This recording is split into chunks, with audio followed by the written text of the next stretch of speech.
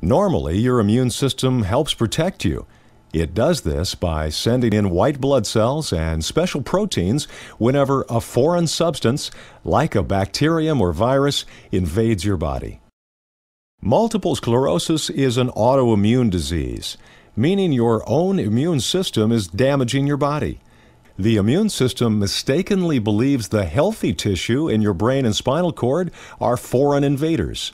Immune cells are sent from the blood into the central nervous system, where they produce chemicals that cause inflammation. Myelin is a fatty substance that insulates most nerves and helps speed up the communication between your brain and other parts of your body. This inflammation causes the myelin around the nerves to break down, and scar tissue begins to form in its place. This process is called demyelination. The name multiple sclerosis simply refers to the multiple locations where scar tissue or sclerosis builds up in the brain and spinal cord. As the myelin sheath becomes damaged, the electric signals have a harder time getting through or become blocked entirely. As the damage progresses, this leads to problems with your muscle control, vision, speech, sensation, and even your thinking.